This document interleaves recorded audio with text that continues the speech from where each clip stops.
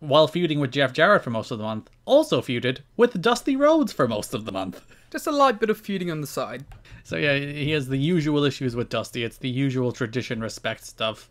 Nothing too groundbreaking. The big thing is Vader shows up to be Dusty's pal. Yeah, I really wish I cared about it. Yeah, it's certainly not Vader. It's not the Vader you remember. He is considerably larger, considerably less mobile. But though he occasionally does just do cool suplexes on Nazis, so you know, that rules. Alleged. No, the suplex happened.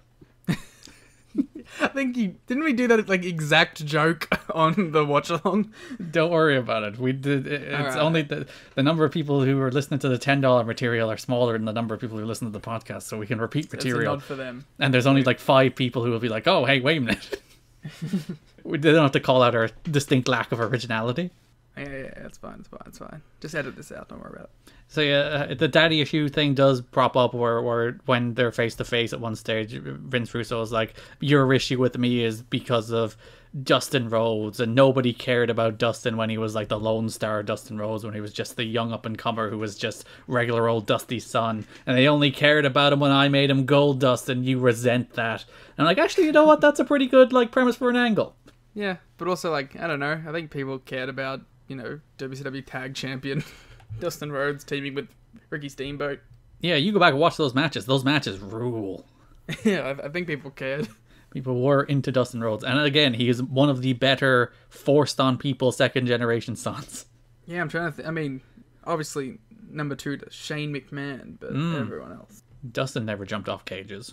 He's no Braun Breaker, but... We do not respect that name on this podcast. He's no Tony D'Angelo. I wonder, is Braun Breaker the son of fake Scott Steiner? Oh, your dude that you drafted.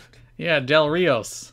I don't think he is. I wonder, is he part of the family? We should examine the Scott Steiner lore to discover whether or not Del Rios fits in the Braun Breaker chronology.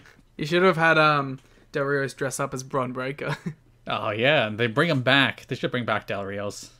If he's around. What's Del Rios up to, do you think? Yeah, what's he doing? He's out working.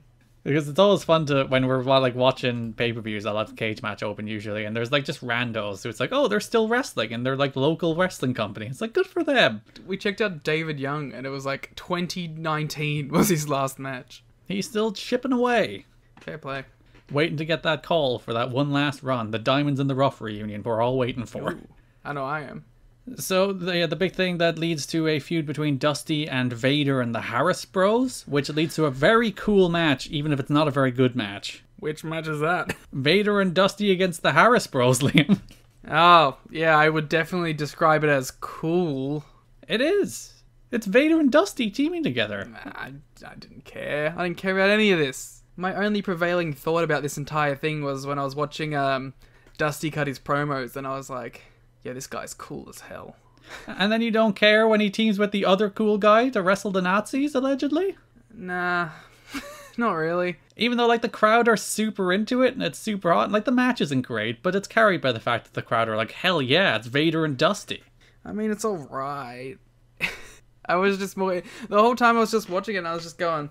You remember when he cut that promo about tradition and being in the hotel room and the NWA title was peeking out the bag, and that's when he's like, that's when I knew wrestling was real, like that moment. Mm-hmm. I kind of went on like some innermost journey about that promo while watching this match, and I was like, man, Dusty is just the coolest. He's like just a real wrestling desperado, you know? Just this bad motherfucker traveling around the country, winning titles, wrestling in like sold out fucking arenas, going to dive bars up. This is what wrestling is. I just had this whole like flush of thought process, and I was like, damn, I should watch some Dusty Rhodes. Why, I only know Dusty as an old man. It's actually funny. I was going to say, in comparison to Kurt Hennig, who did pass away this month, one of the shows opened with the 10-bell salute for Kurt Hennig. But in comparison to his TNA work, which is entirely uninspired and not remotely a reflection of him as a performer at his peak, it's funny that you do watch Dusty here, and like he's not nearly the performer he was at his peak, but he's still the promo he was at his peak, and that still gets you in the heart, gets you in the emotions, it gets you thinking about just how good this man is at professional wrestling. Yeah, it like really it did hit me every time Dusty spoke this month. I was just like, yeah, this guy represents that that era and that type of wrestler that you don't see very often anymore. So he's the ultimate defender of tradition for you. Yeah. They picked the right guy. Finally.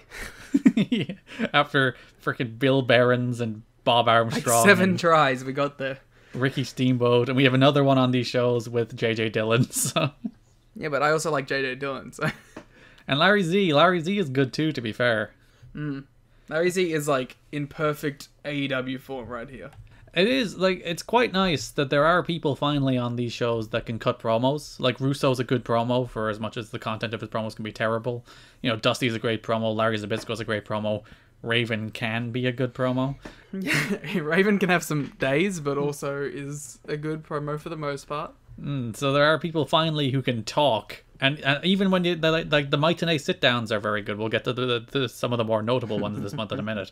But like those are all very good. They're entirely different kinds of promos in very different settings, but they all work for what they're trying to achieve as well. So there's good promos, I think, up and down all these shows. And considering, 60% of these shows are fucking talking, it's nice to have some people that can talk. Yeah, instead of people cutting very bad promos and AJ sniffing Goldilocks. Although I am still like an unabashed fan of AJ cutting promos at this point. Even though Larry is literally cutting his promos for him. Just a weirdo dork loser. It's great.